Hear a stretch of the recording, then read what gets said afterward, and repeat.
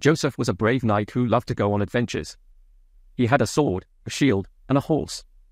He also had a secret: he was afraid of spiders. One day, he heard that a giant spider was terrorizing a nearby village. He decided to go and slay the beast. He rode his horse to the village and asked the people where the spider was.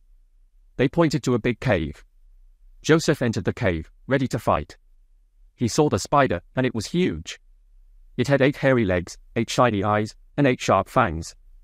Joseph felt a shiver down his spine, but he did not run away. He raised his sword and shouted, "I am Joseph, the legendary hero, and I have come to defeat you." The spider looked at him and said, "Hi, Joseph. I'm Bob, the friendly spider, and I have come to invite you for tea." Joseph was stunned. He said, "What? You're not a monster? You're not going to eat me?" Bob said, "No, of course not. I'm a vegetarian. I don't eat people. I eat plants. And I like to make friends. Do you want to be my friend?" Joseph was confused. He said, "But the villagers said you were terrorizing them. They said you were destroying their crops and scaring their animals." Bob said, "Oh, that was a misunderstanding. I was just looking for some herbs for my tea.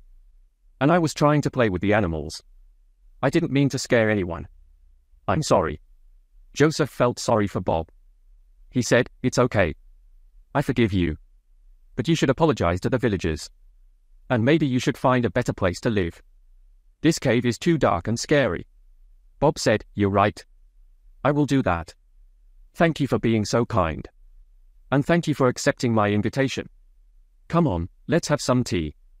Joseph smiled and said, "Okay, let's do that. But can you do me a favor?" Bob said, "Sure, anything."